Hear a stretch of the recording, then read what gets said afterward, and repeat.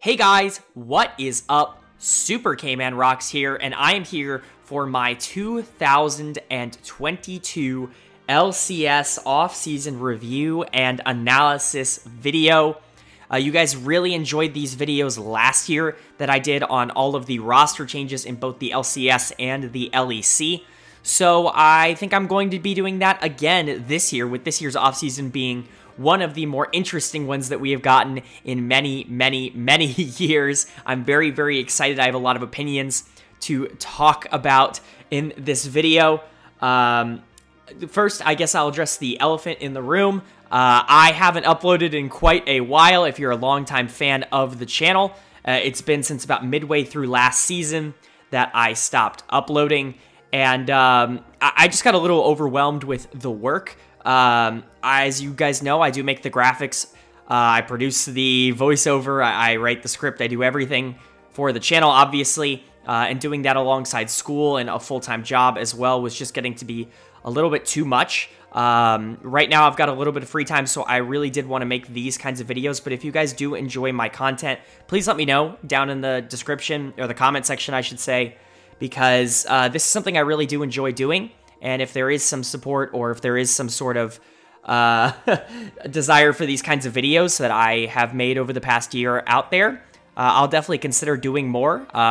You know, I was thinking about doing an update video, but I think doing it here is probably just for the better. But for those of you who are new to the channel, hi, my name is Kyle. I've been watching professional League of Legends for, what, 11 years now? 11 to 10 years, and I have followed the LCS, the LEC, the LCK, and the LPL very, very strongly over that time period. I'm by no means some sort of unbelievable expert, but I feel like I have a lot to offer in terms of, I don't think a lot of people out there watch a lot of the games like I do in every single region. That includes things like Academy. I think I have a pretty interesting perspective, so I'm going to be going over that today. I'm going to be going through all 10 LCS teams here today, going over what their roster was last year and then how they went and either improved or downgraded on that roster going into 2022. If you guys are excited, please go ahead and leave a like. And like I said, if you guys are interested in this kind of content, or pretty much any kind of content, go ahead and leave that down in the comment section below. But without further ado, I don't want to waste too much time. We're almost 3 minutes into this video already. Let's go ahead and jump into the team that finished first in the LCS last year. Your LCS champion, 100 Thieves, I should say. Now, what you're seeing up on the screen right now is the graphic that I am using to portray how the offseason went. You're going to see the team name in the middle with their record from last year with both spring and summer combined, as well as how they finished in the summer playoffs. Listed next to that, you'll see their 2021 roster on the left, their 2022 on the right. You will also see a grade next to each player. This grade represents my opinion of what that player's value is across the league. This isn't necessarily perfectly correlated to how good a player is right now. I think a player can have higher value than their talent would suggest if they offer something a little bit more lucrative. We'll see that a little bit later with some NA endemic players being rated a little bit higher in terms of the grade because they don't cost that valuable import slot. So if you have arguments about that, of course I love talking to you guys down in the comments section. I love having that conversation, so let's just keep it civil, and you know, I'm happy to debate over anything that I put up on this screen. But let's talk about 100 Thieves. They are unchanged. The LCS champions, they went to Worlds last year, and they looked okay. They were in a really, really tough group. Obviously, getting saddled with you know, two of the best teams in the world, EDG and T1. Are, you know, it's a tough draw. It's a tough draw, and I think overall they looked okay. I don't think they looked particularly bad. I think at points they looked bad. I think at points they looked good. I think your big takeaways from last year are the emergence of the young core, and the young core I'm talking about is Closer and then FBI. I think those two really stepped up and became the focal point for this 100 Thieves team. They were really, really good. I think you can make a strong case that Closer got robbed for the MVP of Summer last year, although I totally understand giving it to Spica as well. But we'll go through the positions. Not too much to talk about. We'll talk about top lane first because it's probably the most interesting conversation to have with the team. You'll see I do have Someday listed here as your 2022 starter in the top lane. That's because he will probably play a majority of the games, but they are doing a 6-man roster with Tenacity coming up from 100 Academy. And I think that's a really good idea. I think Tenacity is a very, very good player. I think he is super LCS ready. I think him and Kenvi both could have had starting spots in the LCS this year if they were willing to go to maybe a less prestigious team. I'm sure CLG was a team that was reaching out and asking them, but they wanted to bet on themselves. They think they can be a starter for one of the top tier organizations in North America, and I frankly agree. Maybe that's not right now, but in the future, I think that's totally possible. But it is going to be Someday for now. I think he's going to play the majority of the games, especially in spring. I do think he is the better player. Someday had a little bit of a drop-off of a year last year. He wasn't quite as dominant as in lane, especially as he's been since coming over to NA, but I think a lot of that has to do with just resources being allocated elsewhere. In my opinion, he's always been the premier weak side top laner in North America. He just can find ways to gain gold advantages without even really having any sort of resources dedicated to him.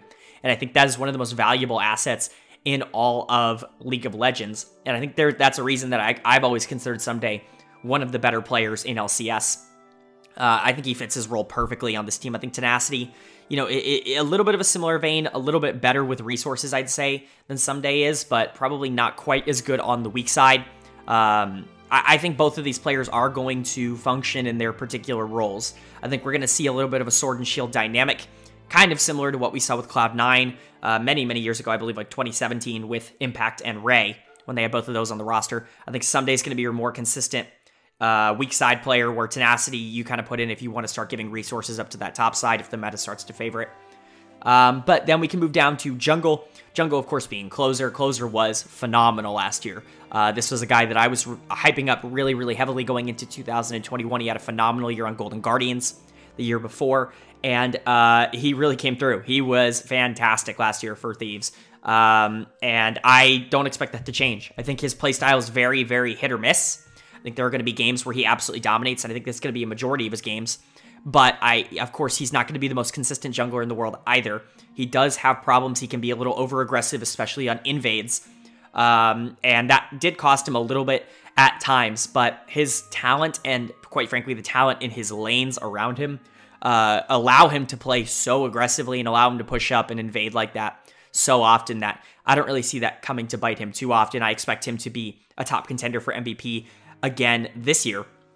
Abadage in the mid lane was actually their mid-season addition from Schalke, and he was really, really good coming over. I think a lot of people are going to be upset that I only have him as a B+ here. I think there are going to be some people that consider him an A-grade mid laner. I'm not of that camp. I think Abadage is a really good player. I think he's easily top 3 mid laner in North America, but I don't necessarily think he's that needle mover quite in the same way that players like Bjergsen and Jensen for their teams have been in the past. Not saying either of them are that now, but the way that those players have been for their organizations in the past. I think Abadage is a good player, and I think he fits this team really well. Him and Closer seem to have a really good dynamic. Obviously, they played together many, many moons ago in Turkey, and that synergy has clearly maintained throughout the years as they looked really, really good once he came over in summer last year. A big reason why they won the LCS in 2021 was because of Abadage. And so I'm definitely for keeping him together. And then you have what was probably the best bot lane in North America last year, FBI and Huhi in the bottom lane, and support respectively, I should say.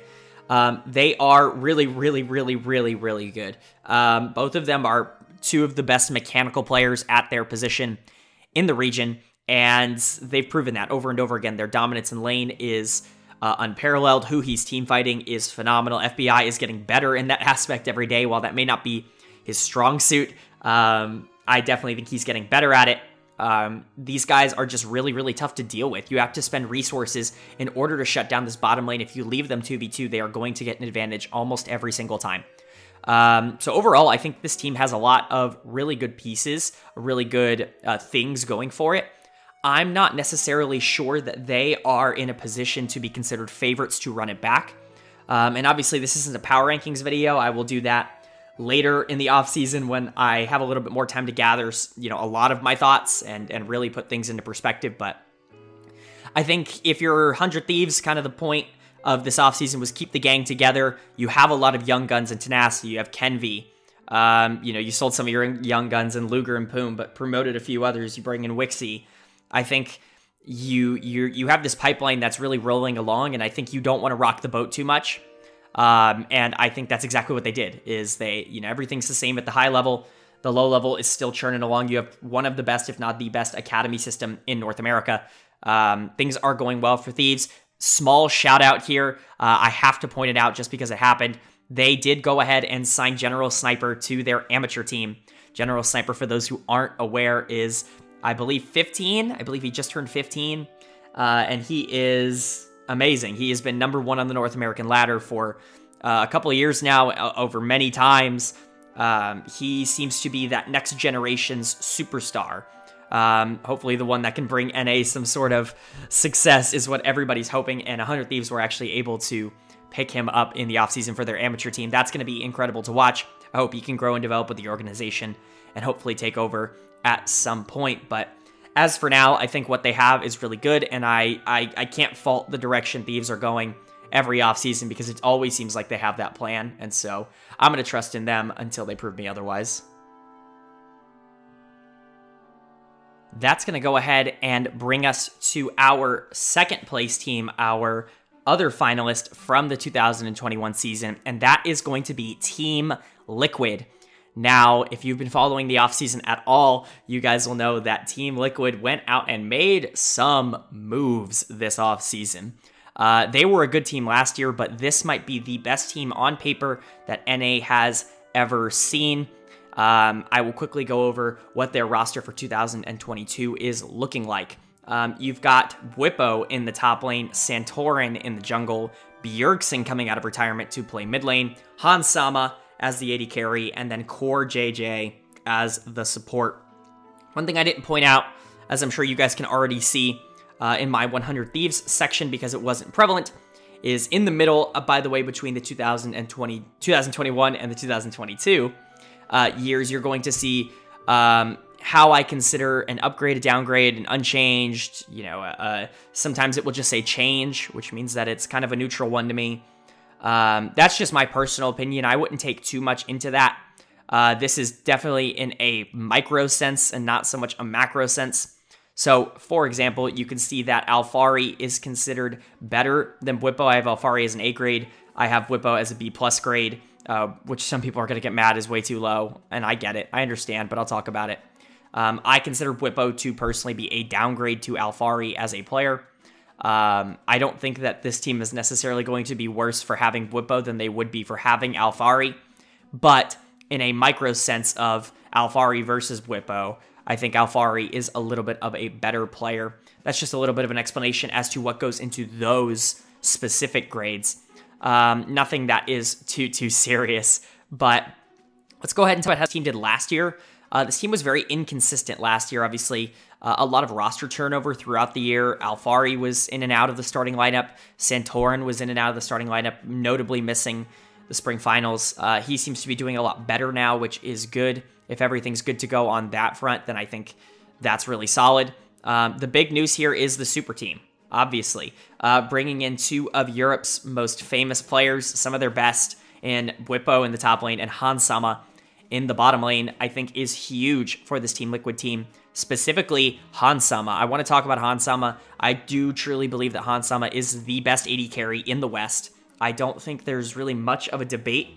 I honestly don't even know who you would put up against Hansama. Perhaps someone like Upset, perhaps, if you're talking to me, someone like Patrick, but, a lot of people are going to disagree with that one. I think Hansama was fantastic. I think he's proven over the past few years that he is one of the most mechanically talented and smart AD carries out there. He's good in lane. I wouldn't say he's dominant in lane, but he is a phenomenal team fighter. He is really, really good at turning disadvantageous states into advantageous states for his team, which I think is a valuable resource that a lot of people don't talk about, and it's definitely one we don't see very often in the AD carry position. I do think he's going to be a pretty big upgrade over Tactical. Tactical obviously being, one of NA's big young stars. I think he's going to be a very good player. I don't think he's ever going to be the level that Hansama is right now. And I think if you're Team Liquid and you're looking to win, I think this is a good move. The other big move, obviously, from Europe was bringing in Bwipo in the top lane. He is role swapping back to the top lane after playing the back half, the summer split of 2021 with Fnatic as a jungler to make room for Adam. I think that, obviously, Bwipo's main role is top lane. We've seen him dominate on that role in the past. We've seen him be one of the best top laners in the world, a world finalist in the top lane, if we want to be very specific. But I'm not entirely sure that that is the same Bwipo that we are getting in 2022. Don't get me wrong. I think Bwipo is a really good player, and I think he will easily be one of the better top laners in North America. I think I'm just maybe saying to hamper some expectations on him being some lane dominant top that pulls out these crazy picks, kind of like he did 3 or 4 years ago. I don't think that's necessarily his game plan anymore, and especially with the team that he has, I'm not necessarily sure that that's going to be the priority. I don't think playing through top is really going to be something that this team looks to do quite a lot, because you do have Hansama down in the bot lane. Another guy who's traditionally not gotten a ton of resources, but I think with this team, it's going to be a lot more likely. I think Bwipo obviously is a really, really good player, and I think considering what the options were out there, I think this is probably the best option that you could have gotten outside of maintaining Alphari, just in terms of mechanical skill in the top lane. However, I think you could definitely make the argument that Bwipo is a better fit for this roster than Alphari would be. Although, you know, I'm not going to say that's entirely true one way or the other. I think the argument is just there to be made. You're retaining 2 of your biggest glue pieces. You're retaining Santorin in the jungle, who I think is perennially underrated as a player. I think he is actually very, very good, and I think he proved that at Worlds this past year, where he was pretty consistently out-jungling a lot of the opposition in what was a very tough group. You know, going up against Gen G and going up against LNG, and even Mad Lions. You know, Mad Lions towards the end, I should say. Maybe not towards the beginning of the tournament, but he looked very good. He looked not lost at all. And I think that's a really good sign for Santorin, who has traditionally not really shown up at an international level in the past. I think this was by far his best world championship. I think that's a good sign. Santorin is the new Xmithy. And, you know, you could take that however you want. Some people are going to take that as an insult. Some people are going to take that as a compliment. Santorin is the ultimate glue piece as a jungler for a super team. And I think that's exactly what this team needs. He's a very unselfish player who likes to play for his lanes, likes to get them ahead, and will sacrifice a little bit of his own resources to do so. And I think, you know, in this kind of meta, in this kind of state, I think that can be really, really advantageous. But moving over to the second piece that they retained, we have to talk about Core JJ. First of all, I will say this is all contingent on Core actually getting his visa before the beginning of the season, because if he doesn't, he's still considered an import and he won't be able to play, because that will be 3 imports. So I'll quickly say about Ayla. Ayla's a good player. He's not Core JJ. This team will struggle without Core in a way that they wouldn't with him. I'm not saying they'd be a bad team or even a team that's not one of the best. What I'm saying is I think losing Core would have an effect on this team, especially early. But let's talk as if Core is going to have that visa as soon as possible, which is looking to be more likely by the day. Core is one of the 2 players in all of LCS that I consider an A+ asset. I think he is that good. I think he just offers something to your team that other players don't. He's the best player in LCS. He is very, famous for popularizing the roaming support playstyle that has basically taken over the LCS over the past year.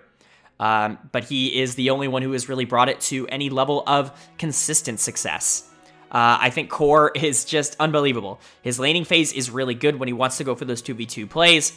It does almost always work out. He has great timing with that, but his roams are extraordinary. He is everywhere across the map. His synergy with Santorin was really, really good last year, and I expect that to continue in 2022. And then we get to move into the big news this offseason, and that is mid laner Bjergsen, the greatest player in LCS history, coming out of retirement, the former coach for TSM, coming back to the mid lane to play for arch rival Team Liquid. I think it's awesome. I think you could say what you want about, where we think Bjergsen's going to be at. I'm just going to quickly touch upon, this is great. And as a fan of LCS, this is one of the coolest things that I've seen happen in a few years. I think this is a phenomenal story. This is a phenomenal story, and I'm just excited to see where it goes. I cannot wait for TSM versus Team Liquid because the hype on that match is going to be unbelievable. But let's talk about how Bjergsen fits into this team. Bjergsen, obviously traditionally a more supportive mid laner that is willing to give up resources in order to enable his teammates, at least when he's been at his best. And I think that works here. I think you could really make an argument that this team is maybe a little too supportive. Players like Santorin, players like Bjergsen, Core JJ, none of them are really carry-oriented players. I think the onus is going to fall a lot onto Hansama this season in order to be that team's hyper carry.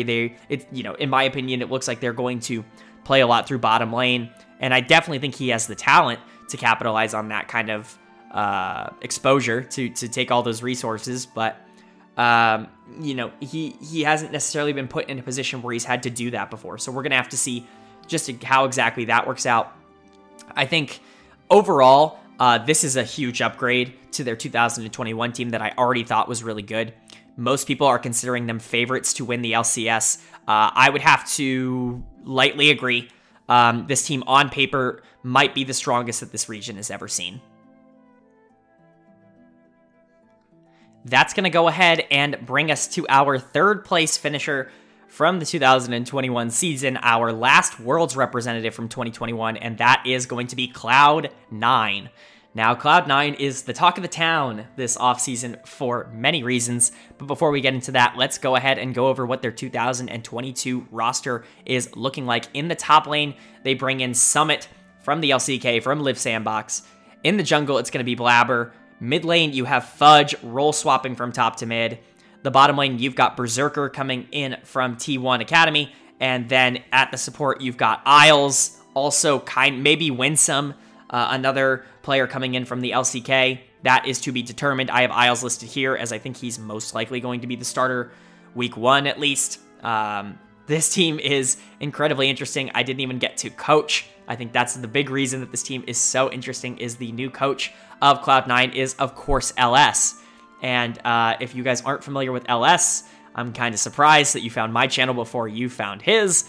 But I'll say this quickly. I think it's fantastic that LS is coaching Cloud9. Whether you like him, whether you don't, one of the most divisive figures in the entire industry, really, in the entire scene. I think it's phenomenal that he is coaching Cloud9. Someone who's been really outspoken about draft and about how things should go down in terms of coaching, finally gets a chance to put that into action on one of the biggest stages in the world.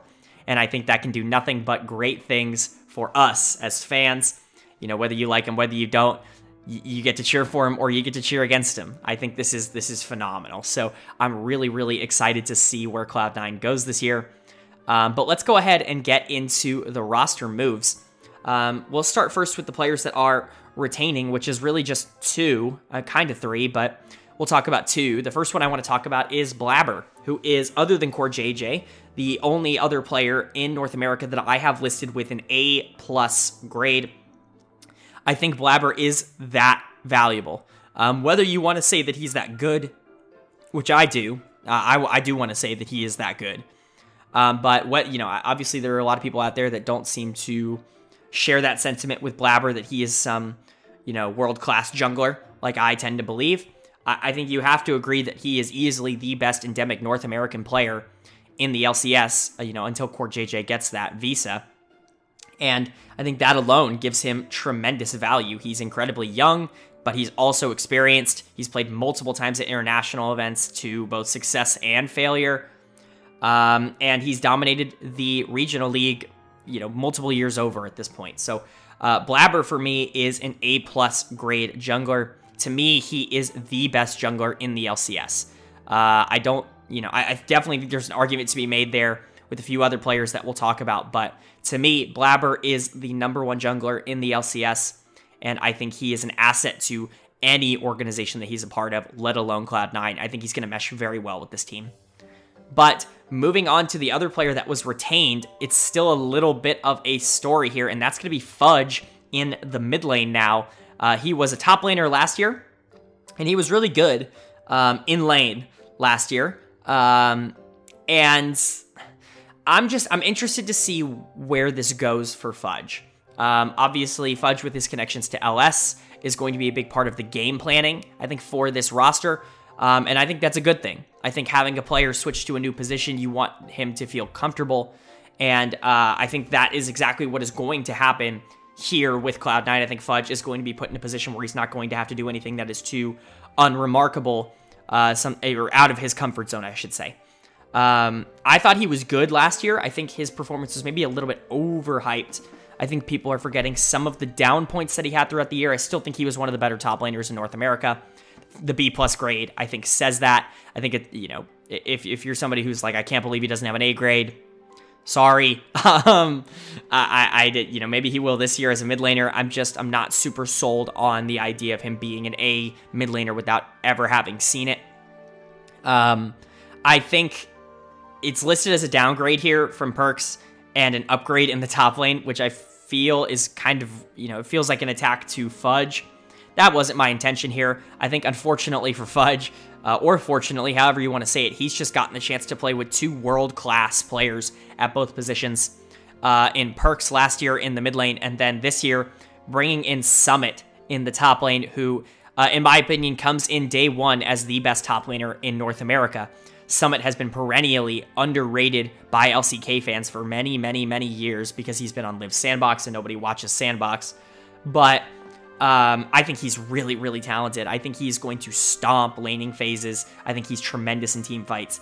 I really don't think there is any flaw in SoloMid's game that we are going to see really have any sort of major issues with. So I can't, it's hard for me to really talk up SoloMid, because I feel like everyone already knows that he's just going to be fantastic. And if you don't already know, you're going to see it very quickly. He's just a different kind of player. This is, to me, is very akin to Someday coming over back in 2017, I want to say, when he came over to Dignitas as a guy who I think a lot of people had forgotten about as one of the best players in the LCK at his position. Coming over, and from moment one Someday dominated, I think it's going to be very, very similar to SoloMid. And I think Cloud9's going to be the better off for it. But let's talk about the other LCK import as well here in Berserker, someone that I think a lot of people are going to know less about than even SoloMid. Berserker obviously playing in T1's Academy team. They're they're part of that pipeline that just seems to be never ending for T1. Berserker's really good. I've checked out, almost all of his games from last year that I can at this point. And man, Berserker is a good player. People are comparing him a lot to Gumayushi, and I can definitely see it. I think he definitely has that kind of impact.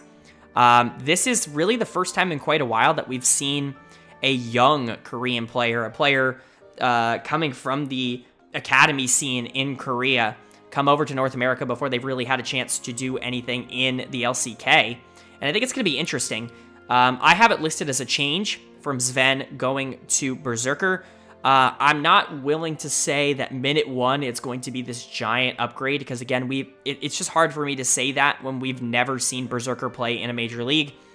But I think very likely, as the grade indicates, by at least probably the end of spring, he is going to outpace what Sven was giving you. Last year, I was pretty down on Sven. And, luckily for Cloud9, they actually retained Sven in their academy, which is huge, because if Berserker doesn't work out, you can always just flip those two. And I think that's pretty massive. They actually have a pretty good academy team. You could maybe argue the best. So overall, I think the addition of Berserker is a really good idea, and it's going to be really interesting to see how it works out. And of course, with the fallback plan, I just think everything is in place here for Cloud9. We'll talk about support last year, because I think it's the least important. You are promoting Isles from your academy team last year. Isles is a good player. I don't think he's some sort of transcendent prospect, but I think he's on the same level that a few other high-level supports from academy have been in the past. Players like Diamond, and even other roles players this year like Jenkins, players like Poom and Luger, I think are very similar in terms of skill here to Isles. I don't think he's going to be a detriment to this team. However, if there is a weak link on this roster, it is definitely going to be Isles. I'm not entirely sure why they really wanted to get rid of Vulcan. Vulcan, to me, is fantastic, one of the best supports in the West. And maybe it was a contract money thing. Maybe they just didn't have any plans for him. Maybe they felt they were better off with Isles and Winsome.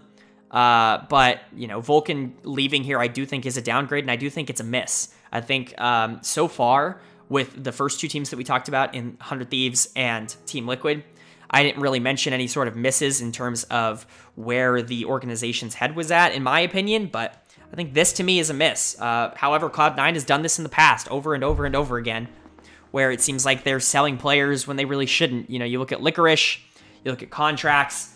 You know, I'm sure there are others that I'm just forgetting off the top of my head because I'm always wrong.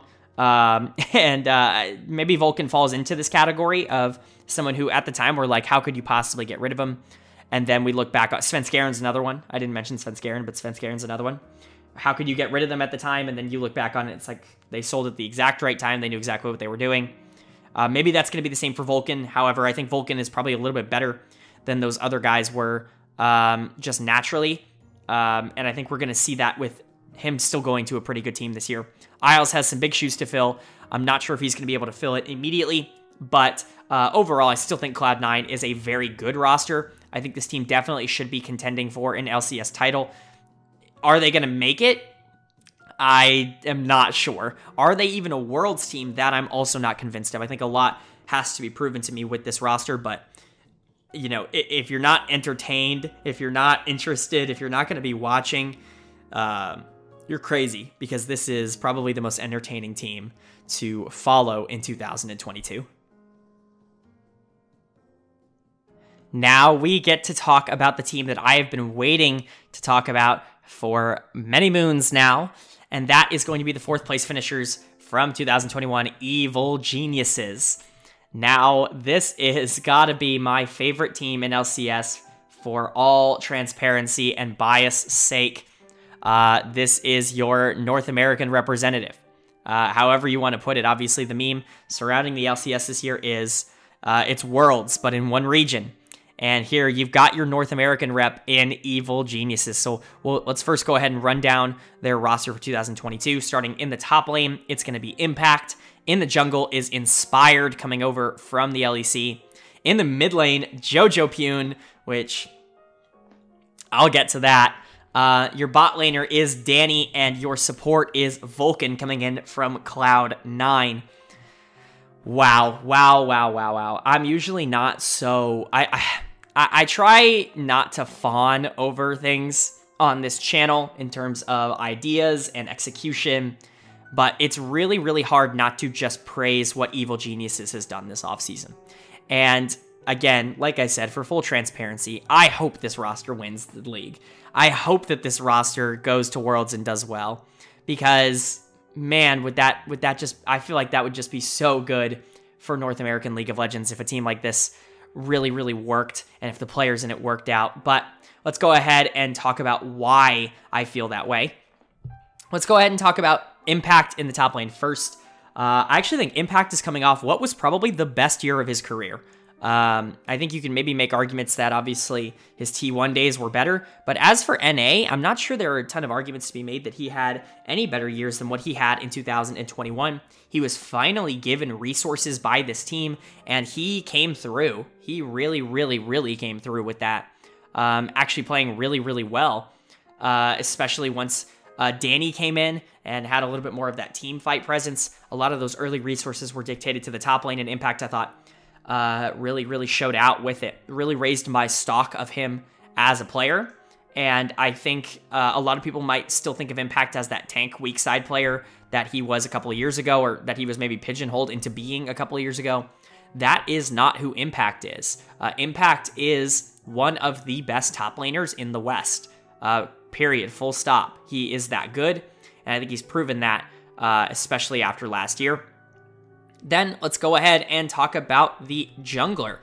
You are bringing in Inspired, the spring MVP for the LEC last year, coming from Rogue.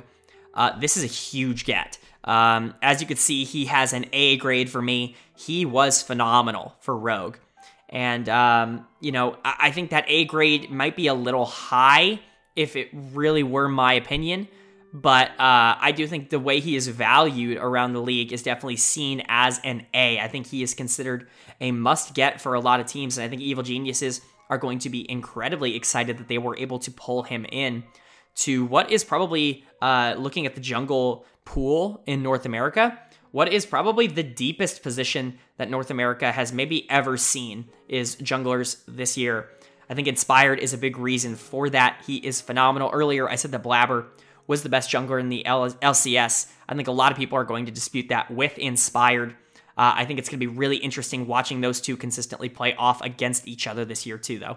So I think it's a really big upgrade over Svenskeren, who by the end of last year was just kind of looking fine.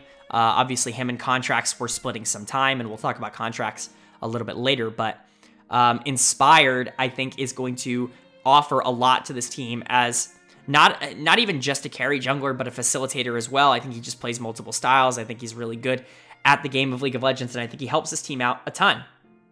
But let's go ahead and get into where most of my excitement is for the Evil Geniuses team, and that's going to be in the mid lane with them bringing in Jojo Pyun. Oh my goodness, is this not the greatest thing ever? It's hard for me not to completely just fawn over this decision because they didn't have to make it, but they made it anyways. Obviously, Jensen, notoriously still a free agent, one of the best mid laners in LCS over the past few years, turned it down in favor of promoting Jojo, an endemic 17-year-old North American talent from EG Academy, who really, really dominated the Academy scene last year. I absolutely love this move. I think Jojo is going to be a stellar player, and I think it's going to, you know, the fingers crossed that Jojo can turn out to be everything that people like me are hyping him up to be, and he, you know, kind of changes the way North American teams look at addressing roster situations. I think EG is taking a big risk here, going on a younger talent instead of a proven one, and I think it's kind of been ballyhooed and you know, criticized a lot by, you know, fans. And I think if something like this were to work out, maybe the stigma around promoting younger talent instead of just relying on the same names over and over again might be a little bit improved. That being said, Jojo as a player is incredibly aggressive. This is exactly what you want to see out of a young player who wants to earn his spot. He has some of the best laning mechanics that I think I've seen in the mid lane in North America, at least in a very long time. He consistently wins lane against, at least he did at the Academy level, with almost no effort. He was that much better than everyone else he was playing against. He still is a pretty good team fighter, but he plays to me a lot like the Chovy of Academy, which was kind of what he was. He was the Chovy of Academy last year, where he was just so much better than everybody else that it was really, really tough to identify where he could improve or exactly, you know, how much he contributed, because he was just better. You know, what are his decision-making skills? I don't know, because he always had a 30 CS lead. You know, so that's going to be really interesting to see this year. If he can maintain that level of dominance in terms of mechanical skill at the LCS level, the sky is the absolute limit for Jojo. Obviously, players like Jizuke and Jensen not having teams is very sad. Jizuke especially had a fantastic 2021, and it is sad to see him go teamless after he had probably one of the best years of his career. Jensen as well, obviously coming off of what was maybe the worst year of his career, but still being Jensen, not having a team. It's sad to see those guys not get the shot here, but I can't feel anything but optimism surrounding Jojo.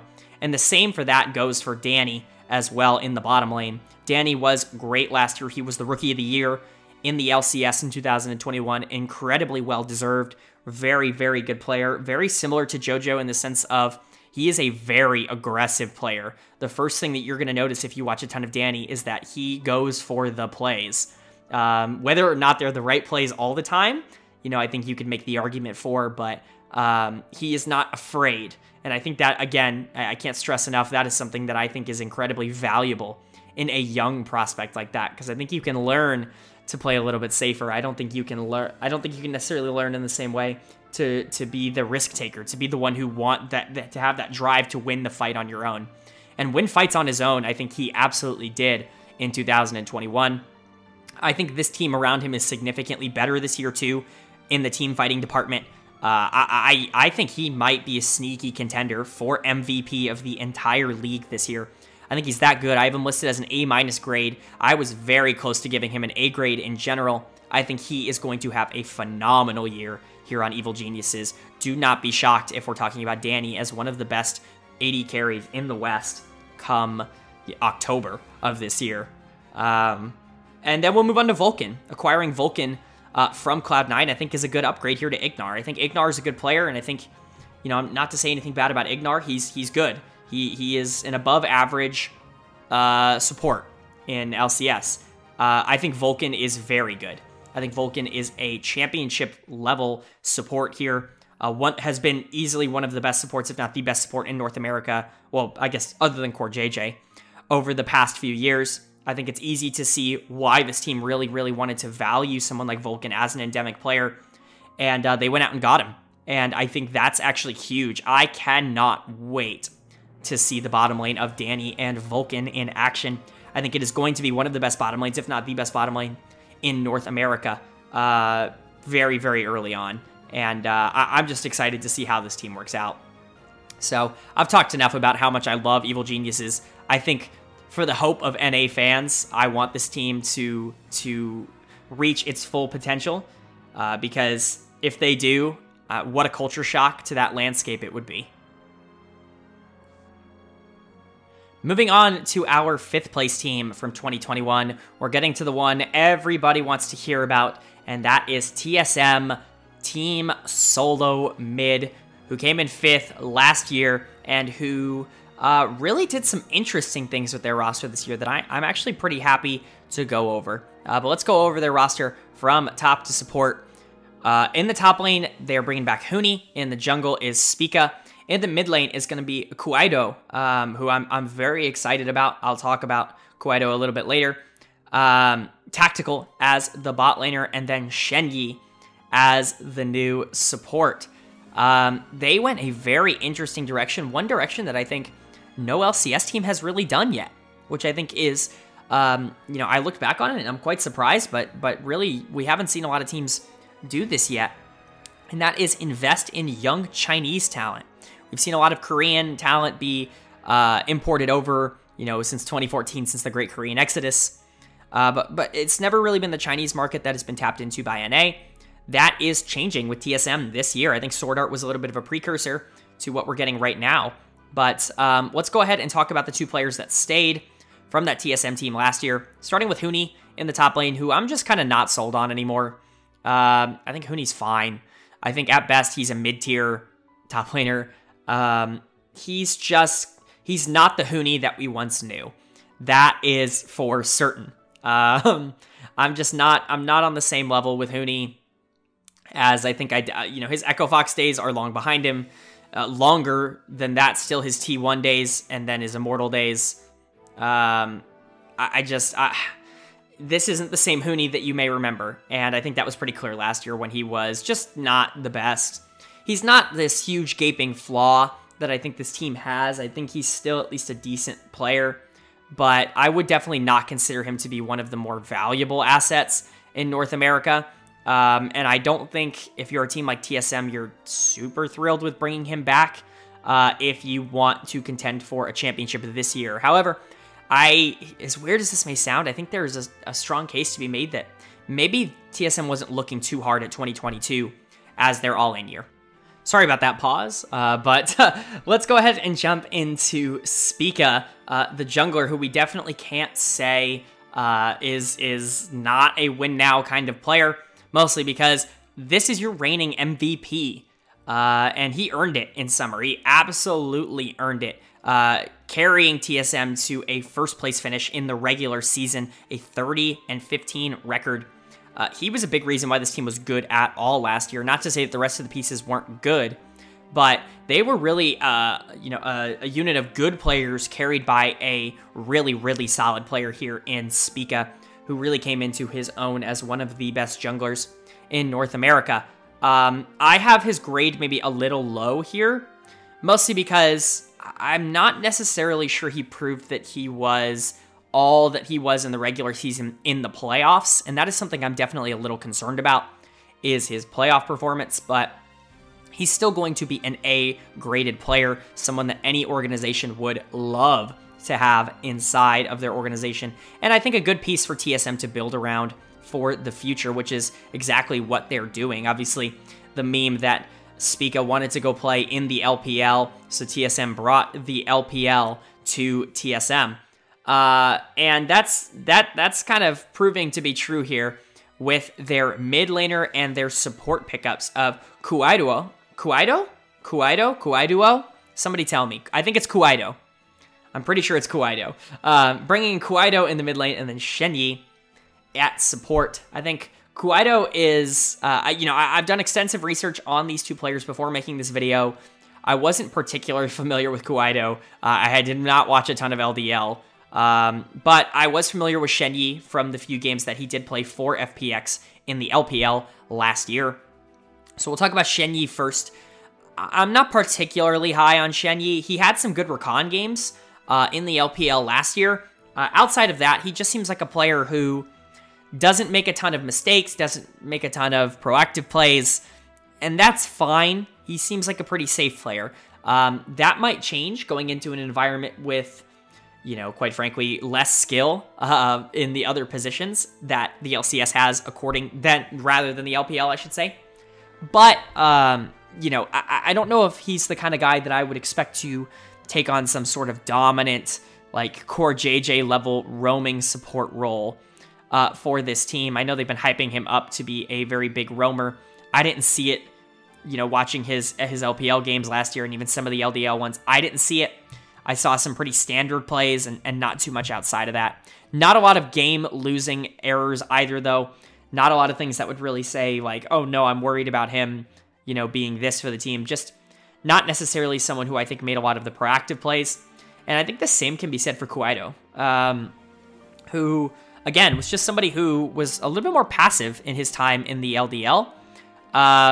Wasn't someone that I would have necessarily, like, pinpointed, and especially in some of the games that I scouted as, like, the guy to go and sign as a North American team looking to import a young LDL player. But clearly they see something in him in their internal scrims that they did that I'm not seeing. I'm not a huge fan of that pickup in general, but I do think it's incredibly interesting. And the optics of, tapping into the Chinese market that I think for a while, I think teams have just avoided, because one of the big advantages NA has over other regions is their contracts. But one of the few regions that you don't really have that advantage over is China. And so I think that market has been kind of just deemed to be avoided by a lot of NA teams, because, what good Chinese player would want to come to NA if they can already get paid in China? I think we're seeing here that there definitely is a market for players like that to come over to NA. And if these two players work out, I definitely am going to, expect a lot of teams to copy this and to kind of move on in the future from it. But one player I haven't talked about yet is Tactical in the bottom lane, coming over from Team Liquid. I'm a little bit lower on Tactical than I was, say, a year ago, but that's not to say that Tactical isn't still one of the better AD carries in North America. He absolutely is, and he is an upgrade here to Lost in the bottom lane. I think he might struggle a little bit more on this team than he did on Team Liquid without the support that he got from players like Core JJ and from Santorin. I think Tactical was kind of allowed to be this team fight carry for that team. I think he's going to be relied upon a lot more this year to be lane dominant. Maybe they're going to put Kuaido in there. I don't know. I don't exactly know what exactly their plan is. Everybody's going to be playing around Spica. That I can say for certain. But overall, a very intriguing direction that TSM went this offseason. And it'll be really interesting to see if it works out. Really the first team to ever try something like this. That is going to take us to our final top 6 team from the 2021 season, and that is going to be Immortals. Now, Immortals was a team I had pegged as the worst team in the LCS last year. And that, they were not. They were not the worst team in LCS last year. In fact, they were a pretty competitive team in LCS last year, at least considering the roster that they had. And I think they made some pretty sizable upgrades to that roster this season. So let's go over what they did. Their roster from top to bottom is looking like Revenge in the top lane, Xerxes in the jungle, Power of Evil in the mid lane, Wild Turtle at AD carry, and then Destiny at support. Revenge in the top lane. One of the few players that they kept, one of the three, I should say. And I'm not nearly as sold on Revenge as other people are. I was definitely not sold on him going into 2021. I think he did a bit better than I expected, but still wasn't some really, really solid top laner. I think he's good. I think you can start him on your team and not worry that he's going to int the game away too hard, at least every week. But I would have preferred them look in other directions here. I'm just not a huge fan of Revenge. And I think, I don't like being negative here on the channel, so I'm not going to talk too much about it. But he has a lot to show me, and he absolutely has the mechanical skill to make that work. But I need to see it at some sort of level before I fully commit to him. Xerxes is someone that I am pretty high on, though, in the jungle here. Xerxes, I thought, had a really good year. Him and Destiny as the support, I thought, were the carries for this Immortals team that kind of sparked their big end-of-the-year run last year. He played really, really well, and I thought he had pretty good synergy here with especially Destiny on those roams. There were a lot of global plays that this Immortals team would make that a lot of teams just couldn't match, and I thought it was really, really well done. Xerxes, kind of known for multiple styles, I think took a little bit more of a carry style last year, and it worked out for this Immortals team. I expect to see that even more this year with the roster that's constructed around them. I think the change in the bottom lane definitely puts more pressure on Xerxes to be that carry, but I think last year he proved that he does have the skill to be able to pull that off, and it's going to be a little bit interesting to see how he does it. Destiny at the support is going to be similar as well. A lot of people were hating on Destiny after his small stint on Origin in the LEC, but coming over here to North America, a little bit of a worse environment, I should say. A little bit, the players aren't quite the same level as they are in the LEC. He looked pretty good. I think he kind of lived up to the promise that we got of him being a potential top 3 support in the West that I think Origin was really hyping him up to be when he came over originally. He was pretty good last year. He was a big reason, like I said, why this Immortals team was good, and I think his chemistry with Raze was really solid. I personally, and we'll get to the bot lane, I wouldn't have made this decision, but I don't think it's a huge wrong one from Immortals, especially from a PR perspective, but Destiny staying, I think, is a big win for this team. Him and Xerxes, both remaining on the team from last year, I think are big wins as they're both coming off of really, really solid seasons. But we then go ahead and get to talk about their 2 new additions, starting with Power of Evil PoE in the mid lane coming over from TSM to replace Insanity. This is just a straight upgrade. Insanity plays with the grossest color balance I have ever seen. If you have no idea what I'm talking about, try and find Insanity's pro view. It's got to be somewhere on YouTube. It is disgusting to look at. And I, for one, am glad that Power of Evil is now taking his spot. All jokes aside, Insanity was okay last year. I don't think he was ever going to be some really, really good mid laner, though, in NA. I think Power of Evil is very consistently one of the better mid laners in North America. And I think coming over here to Immortals offers that safety presence that I think this roster didn't have last year. There was a lot of variance in players like Revenge and Raze. And I think Power of Evil offers you a lot more consistency, which is definitely what I think they are going for here. He is a very good laner. You know, someone who isn't necessarily ever going to make plays, but isn't really going to fall behind, is going to be focused on team fighting and playing those control mage style that he is so famous for. You know exactly what you're getting with Power of Evil, but in saying that, because you know exactly what you're getting, you can play around that, and you can definitely make use of it, which I think this team is in a prime position to do.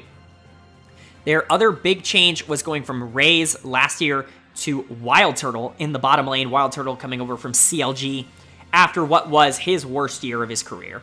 I don't think anyone is going to debate that. He had a bad year last year. He was not so good. And that makes this change interesting to me. Obviously, Wild Turtle is a fan favorite, a former Immortals legend, part of that legendary Immortals original team with Huni and Reignover that dominated NA for the period that they were in. He's not that player anymore. He's always been that more supportive style bot laner, that more team fight oriented, resource non-dependent, independent. I don't know how would you say that. He doesn't need resources. Whereas Raze, I think, is a little bit more high variance. I thought Raze actually had a pretty good season last year for this Immortals team, especially in lane. I thought his laning stats were really, really good. You know, you contribute a few of that to Destiny. I think Destiny had a really good year, but I think Raze was a little bit underrated in the grand scheme of things. Maybe he just wanted to return to Australia, or maybe this was a conscious decision. Either way, I'm not willing to call this a straight upgrade going from Raze to Wild Turtle. I was very close to labeling this as a downgrade personally, because if you're talking about 2021 Raze and 2021 Wild Turtle, I would much rather have 2021 Raze.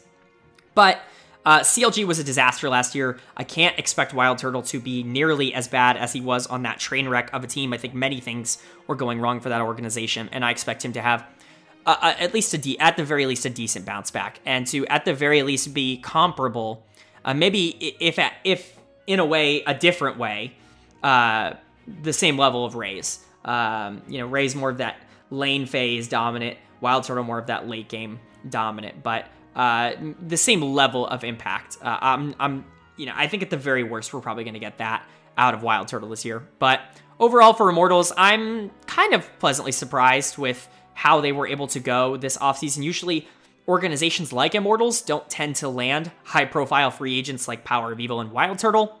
So it's really interesting to see them go all out for a roster that is pretty assuredly going to be a playoff team, but probably not too much more than that.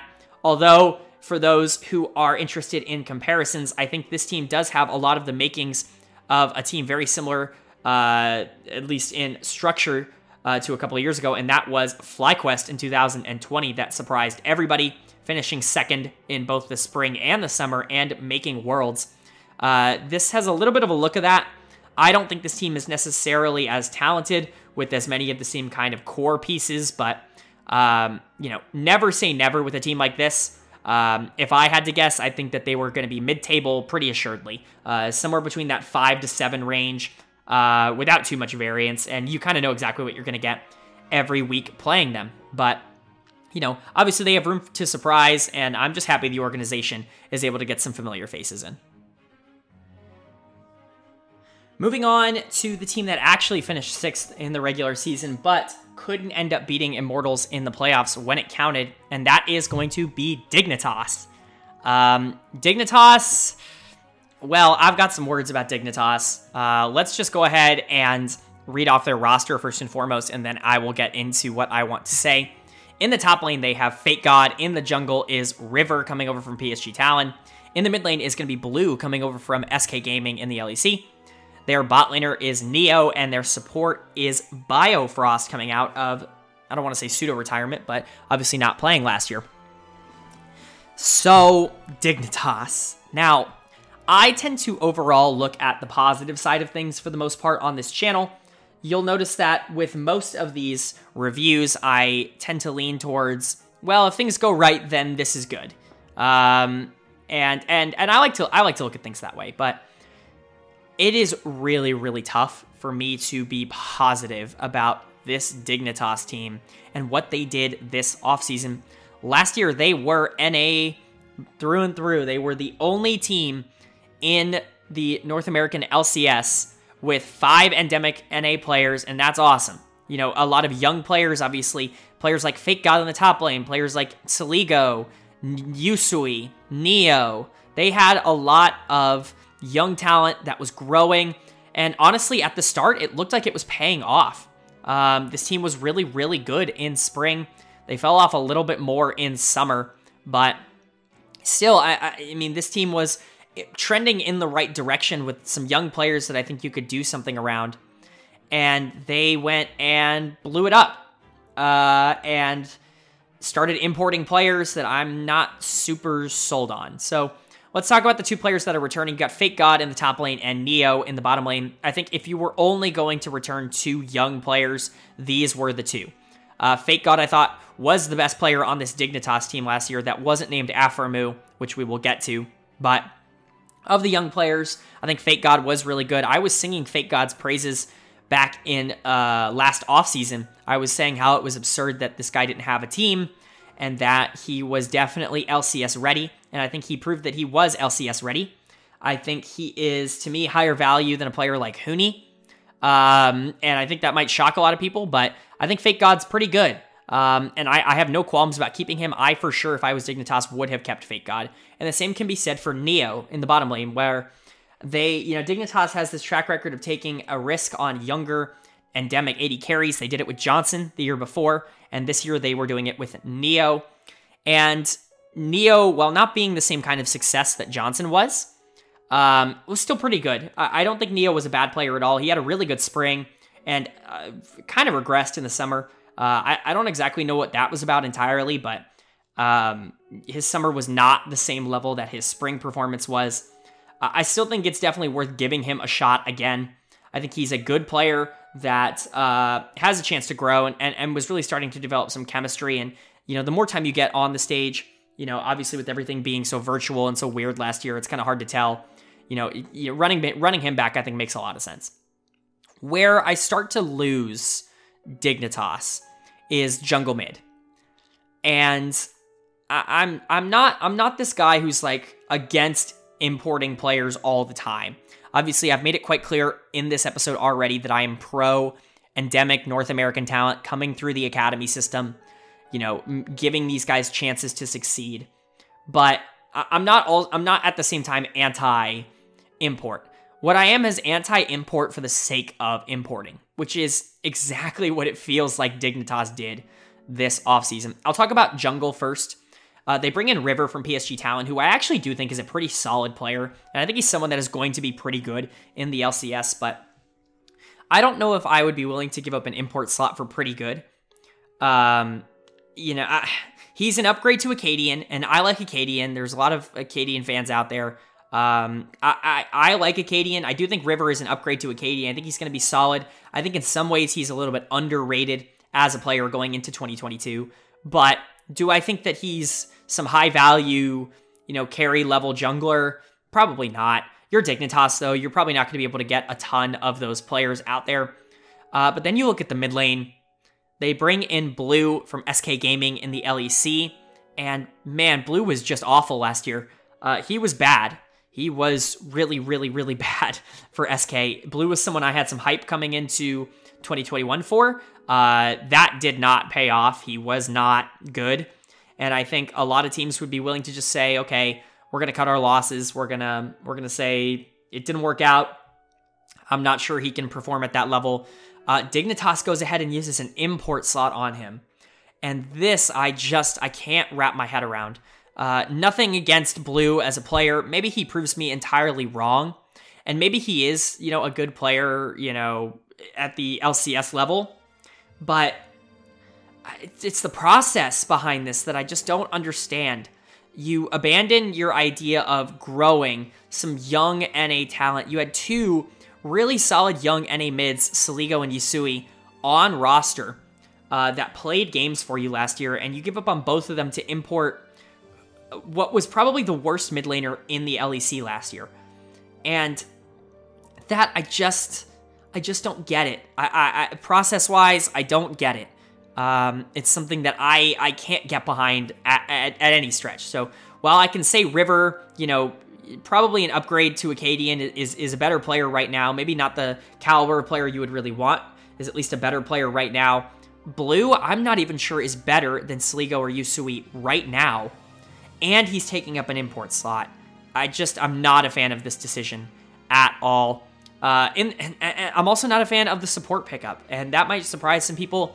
I've been pretty pro Biofrost for quite a few years now, but it seems like such a low ceiling pickup for Dignitas. Obviously the rumor was that they were negotiating with Zeyzal, and that fell through. I think Zeyzal would have been a better pickup here than Biofrost, excuse me. But even so, I don't know. I think this is this is a team that really, really wants to get 8th. And I don't know if they're ever going to get more than that. And that just seems like such a low value way to build your team. They are, by the way, as of the time of recording, which is the 12th of December, 2021, they are the only team in the LCS that is yet to announce their academy roster as well. It just seems like this team doesn't have a direction. You know, obviously, if you're going to lose Aphromoo, you're going to lose Aphromoo. You obviously want to do everything you can to keep him because he was a huge glue piece for this team last year, but if you're going to lose him, you're going to lose him. But man, I just don't know if Biofrost is that same level of veteran leadership that someone like Aphromoo offers in a way where it is worth it to have him over another young prospect. I would prefer someone like JJ, who was in their academy system last year, over Biofrost personally here, just to give him a chance. It just seems like such a low ceiling roster in general, and that's something I'm just not a huge fan of. So I hate being super negative here on this channel, but I really don't have a ton of great things to say about how Dignitas went about this offseason. Moving on from someone that I'm a little bit more down on to a team that I am much higher on than I think a few other pundits out there are, and that's going to be Golden Guardians. Golden Guardians, I thought, had a really solid offseason, doing a lot of the things that I would have hoped a team from their position would do, which is invest in some younger talent while also maintaining some veteran presence on the roster. So, talking about their 2022 roster, it's going to be Licorice in the top lane, Pride Stalker in the jungle, a Blaze Olive in the mid lane, Lost as the AD carry, and then Ole as the support. I like this roster. I actually think this is, across the board, a pretty nice upgrade from 2021. And, you know, I was pretty vocal about how I wasn't a huge fan of the direction that they were going in 2021. I thought the players that they had were fine. I was a fan of Niles and Iconic. I was not a huge fan of Stixay and Chime. And then Ablaze, I think, turned me as someone who was just kind of like, he's meh, to like, okay, yeah, he can really play in the LCS. And then they go and pick up Licorice right before the summer split, or midway through the summer split. I don't actually remember which way. It was sometime in summer they go ahead and pick up Licorice from FlyQuest. And all of a sudden this team's layout looks entirely different. I am going to go ahead and talk about the players that are remaining. Let's talk about Licorice since I brought him up first and foremost. They acquired him last year from FlyQuest, and Licorice, while not being the player that he was on Cloud9 just a few years ago, is still one of the more consistent top laners in the LCS, and he proved that last year, really helping catapult this team into a position to make playoffs, when I don't think that was really their goal last year. I think it was definitely develop. I think solid for this team, and I think a lot of that has to do with how well Licorice played. Last year, he's a solid player, not one that's too unbelievable, but still pretty good. And then you've got a Blaze Olive coming back as the mid laner, someone who, like I said, I wasn't going to say I was down on, because Ablaze was someone who I hyped up back in 2018 during the Scouting Ground circuit, only to later kind of just say, well, he's had so much time in Academy, and he's really done nothing with it. He hasn't been one of the better Academy mids or anything like that. I just don't think he's going to be an LCS contributor to... Last year, he really became an LCS contributor for this Golden Guardians team, and I think that's really good. I think he pleasantly surprised me, and I think he definitely earned his spot starting here as the mid laner in 2022. But talking about the additions, we'll talk about Pride Stalker in the jungle first. Now, this is a really interesting pickup. This, to me, is not at all similar to what Dignitas did bringing in Blue. I think, while they're similar ages, I think Pride Stalker actually might be a bit older. I think Pride Stalker has significantly more upside than someone like Blue does for Dignitas. I think Pride Stalker actually had a pretty good year for Mouse Esports, and I think he might come in as one of the better surprising junglers in 2022. Obviously, jungle being such a stacked role, it's hard for me to say that he's not even bottom 2 or bottom 3 in the region just because of how good jungle is in North America. But I still think he could surprise a lot of people and be a really positive contributor to this Golden Guardians team in year one. You're retaining Iconic as well, your jungler from last year, as your Academy jungler, which I think is good. If Pride Stalker does struggle, you can always flip those two. Iconic has experience playing in the LCS and in the playoffs, so it's someone who, I think you could easily slot in for some games here or there if you need to. The bottom lane, however, is kind of where my excitement starts for this team. I think the addition of Lost in the bottom lane is actually a really, really solid pickup here for Golden Guardians. I think Lost was actually a little bit overhated last year on TSM. We have to remember that team did finish first in the regular season, and while they did fizzle out, getting 5th in the playoffs, I think Lost actually maybe got a little bit too much hate for his performances. I think Lost is a solid player, and I think he's a pretty consistently good starting LCS bottom laner. Obviously, Golden Guardians, I believe, one of the organizations that brought Lost in. I could be wrong. Them and Echo Fox, I don't remember which one really had their hands on him first, but, you know, Golden Guardians known for bringing in OS talent and really developing them, trying to get the best out of them. Lost, I think, is a good evolution of that. I think he's going to be really, really solid here for Golden Guardians. You're pairing him up with Ole in the bottom lane, or as the support, who, of course, did not play, similar to Biofrost, in 2021. However, I'm a little bit higher on Ole, because during Ole's time off, he did hit, I believe it was rank 3 on the Korean solo queue ladder, which is an accomplishment that I don't think a lot of people would be able to say. That is pretty big. He was playing somewhere of like 14 games a day, staying on the grind. He went into game development for a little bit. You know, just a really motivated guy, and someone who we've seen have, you know, good success here in the past. I gave him the exact same grade as I gave Biofrost, a C-. However, I'm a little bit more confident in saying that Ole is going to be an immediate contributor than someone like Biofrost would be on Dignitas. If you notice, I'm comparing the two a lot, because I think these two actually had similar starting points this offseason that both went in drastically different directions. So overall, I think the upgrade from Stixade and Chime to Lost and Ole is quite large. I think Stixade and Chime was very obviously the worst bottom lane in LCS last year. And I think Lost and Ole is maybe one that's going to surprise a few people this year, especially Lost. I think he's going to really emerge as one of the better laning AD carries, and he's also a really, really solid team fighting AD carry as well. So I think a lot of his performances might shock some people this year, and I think Golden Guardians might have some shocking games this year. I'm not necessarily willing to say that this team is like really, really good, or even top 6 or anything like that, but, you know, I think there's a chance that this team surprises a lot of people, kind of bouncing on that top 6 line for most of the year. I think a lot of that's going to hinge on how well Licorice and Lost play, their two main carries, and whether Blaze Olive and Pridestalker can take that next step up to what we believe that they could be. Either way, I do like the direction that the Golden Guardians went in this offseason, and I'm really excited to see them play whenever we actually get games. That's going to go ahead and bring us to our first of 2 non-playoff teams from summer last year, the first of which being FlyQuest. FlyQuest, of course, last year going from back-to-back finals in spring and summer in 2020 to in 2021 being the 9th place team, second from last in the LCS. Unfortunately, quite the drop-off, but they did go ahead and do some cool things with their roster this offseason, so I'll go over the 2022 roster, which is going to be Kumo in the top lane, Jose Deodo in the jungle, Takuya, which I believe is how you say it, in the mid lane, Johnson at AD carry, and then Aframu at support. We'll talk about Kumo first here. At what point are we going to admit that Kumo just isn't that good? And I don't mean that in a terrible way. I don't think he's like abhorrently bad. Again, another guy who I think was really hyped up coming out of the academy scene. Played really, really well for Cloud9 Academy back in the day. Was sold off to EG. Didn't play super well for EG.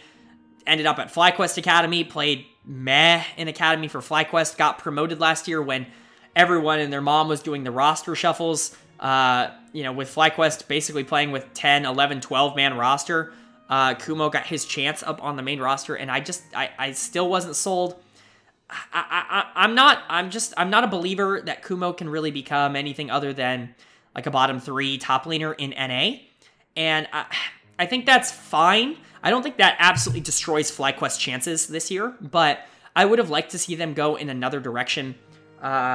Moving on to jungle, they retain Jose Deodo, which I'm fine with. Jose has a gigantic fan base, and you know, if you're a fan of Jose Deodo, a Latin American viewer, that may be a huge fan. I don't have anything terribly bad to say about Jose. I don't think he's particularly like dominant yet, or at least he hasn't shown it. What I am curious about is their non-re-signing of NXI, which I thought was quite curious. NXI obviously played a little bit in LCS last year, but was mostly the Academy jungler for FlyQuest, who I think is a really, really solid player. And he seems to not have an Academy team, as far as I'm aware this year, which I think is a shame. I think I would probably rate NXI a little bit higher than Jose Deodo, personally. But Jose's not a bad player. I think Jose's fine. You know, he was kind of that carry-style jungler, that outlandish carry jungler in Latin America. He hasn't really pulled it off yet here in North America, probably because a lot of the talent around him really wasn't up to snuff. That might be a little bit different this year. He actually could be a candidate for someone that overperforms a little bit. Just with the talent around him, I think that is definitely a possibility. The final returning member of this FlyQuest team is going to be Johnson in the bottom lane.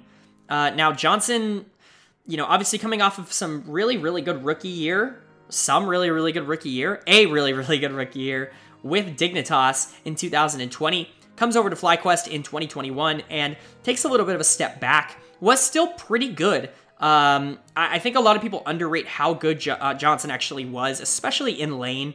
In 2021, he was still one of the better laning AD carries in the entire league, even with all the turnover that FlyQuest was having. It was transitioning those leads into anything meaningful late game that I think he struggled with.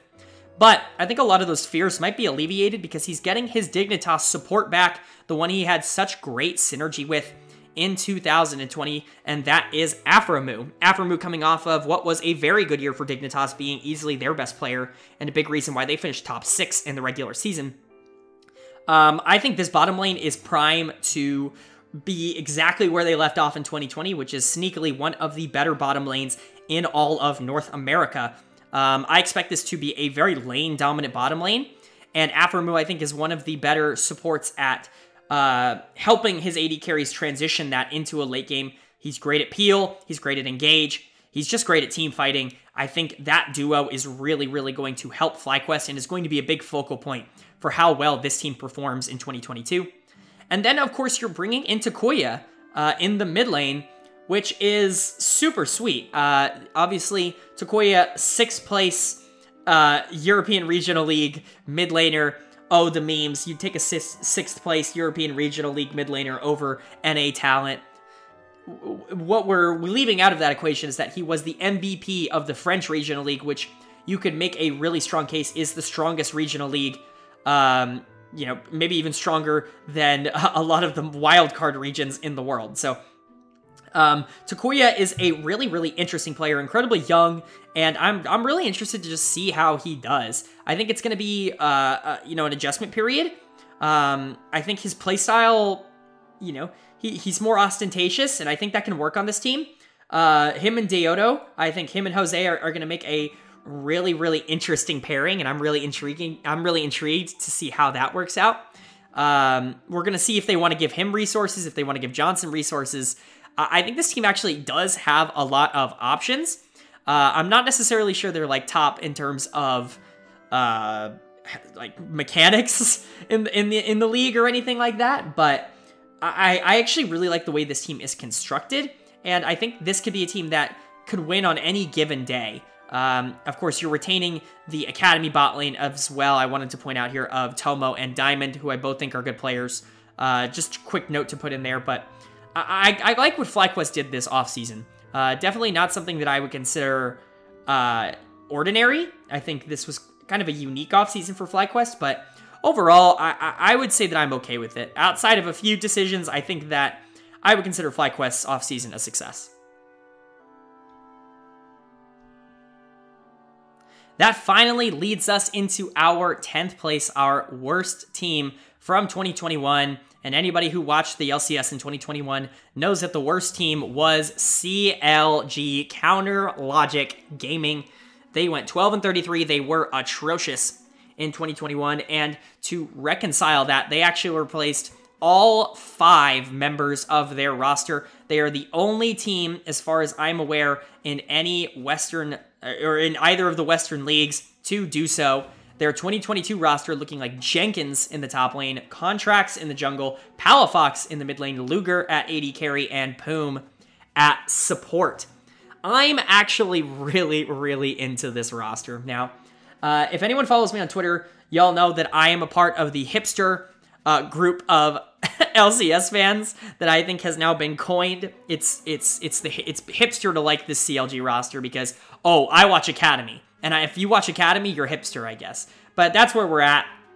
So I do like this roster. I think they have a lot of interesting pieces, some pieces that have experience in LCS. I believe only one player on this team has never played an LCS game.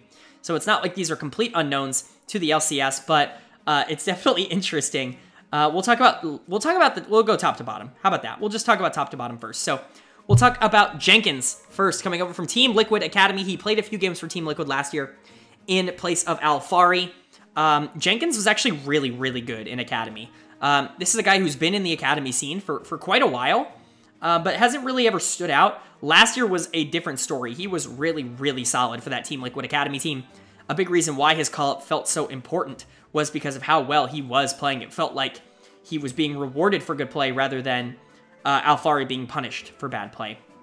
Not saying that decision was the right one, just saying, you know, Jenkins, I think, looked really, really good, and I think this is a very good pickup for CLG. Obviously, he doesn't have necessarily the track record to say that he's going to be some beast LCS top laner, but if you're just going based off of last year, I think that could definitely be the case. Jungle for them is going to be Contracts. Contracts is a fan favorite, someone who I have actually, I don't want to say I've put down in the past, but someone who I haven't been as high on in the past, just because I think he offers a little bit more of that feast or famine jungle style that we just don't see that often in Pro League of Legends anymore. But with that coming back into relevance, I think with this year, the jungle changes, I think very much favor aggressive plays like that. I think Contracts could very much be a sneaky contender for really, really solid jungler this year. I say like that's an award, but I think Contracts could actually have a pretty solid year. He was really dominant for EG Academy last year. Enough so where he started to take some starting time off of Svenskeren, if you're noticing a trend. I think he is the best player on this team, and I think he's going to be the one who gets a lot of the resources. Him and bottom lane, I think, are going to be the resource-heavy lanes. But Contracts, I think, is a huge upgrade to Broxa, who was just more of that passive style, could really only win on some certain picks last year. I'm not saying Broxa's a bad player, just everything went wrong on CLG last year. Everything that could go wrong went wrong. I don't want to label all these players that were on CLG as bad players because I think, again, you know, disaster of a situation. But I think Contracts is going to be an upgrade to Broxa purely from just how proactive Contracts is. Moving on to Palafox in the mid lane. He was the starting mid laner for FlyQuest last year for a majority of the year. Obviously, him and Triple split some time towards the end of the year, but you bring him in, Palafox obviously being an Academy darling for many years past for Cloud9. I believe Optic Gaming before that. I could be wrong, but I believe he was on Optic Gaming Academy before that, and then Cloud9 Academy. Gets signed by FlyQuest to be their starting mid laner. He played fine last year. I don't think he was like particularly bad. I don't think he was particularly good. I just think he was fine. I think this is a situation where he might have a little bit more agency because I think the resources are pretty up for grabs on the CLG team. I think whoever wants those resources are going to have them, and I think draft is really going to be important for this team. I think him coming in, he's not as young as you would want your young guns to be, but he still is decently inexperienced, and I think he's a really solid pickup here, as is the bottom lane, which both come in from 100 Thieves Academy, and that's going to be Luger and Poom. Luger, of course, formerly of Fenerbahce in the TCL. Poom, formerly of actual 100 Thieves in the LCS. This is incredibly cool to see these two get brought up together for CLG. I really hope this bot lane's good, because they were pretty good in Academy last year. Luger especially was dominant as an AD carry in Academy last year, one of the better players in Academy. I think Poom's a good player as well, but Luger is really, really solid. I like the idea of keeping these two together. They showed a lot of synergy, and they clearly grew and got better as the season progressed for that 100 Academy team. I'm just a fan of where the CLG roster is.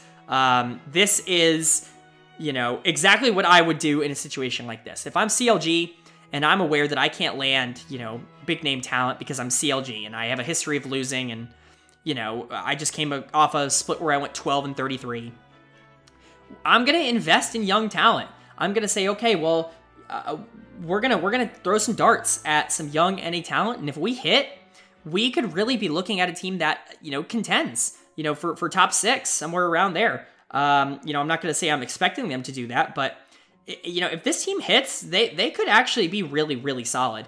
And, you know, for NA's sake, I hope teams like this do continue to succeed, because anything that promotes the development of NA Academy and amateur and young NA talent, I am all for. What with everything that's happened with Five Fire and Value over the last few weeks, you know, anything that shows organizations that, yes, you can invest in young North American talent, you can invest in them and they will pay off for you, rather than just, oh, who's the big name free agent this year to sign? For that reason alone, I hope the CLG team does well. Am I projecting that to happen? Maybe not, but, you know, for the future of NA's sake, I do hope that this team can surprise a lot of people. And that's going to wrap it up. That is all 10 teams done. We did it. All 10 explained, off-seasons analyzed, review-sized, and donezo. If you guys are here for power rankings, you're going to have to wait a little bit. I'm going to release those a lot closer to the start of the actual season. I'm at the very least going to wait until after the lock-in tournament to make those videos. If you guys like this though, please go ahead and leave a like and a comment if you have any options or ideas as to how to make this sort of series better, or if you have any different opinions to me. I always love chatting it up with you guys down in the comment section below. If you guys really want an LEC version of this video, it is going to be in the works. Go ahead and let me know that down in the comment section as well. Well then, I hope you guys enjoyed. I hope to see you all soon, and I will see you all later.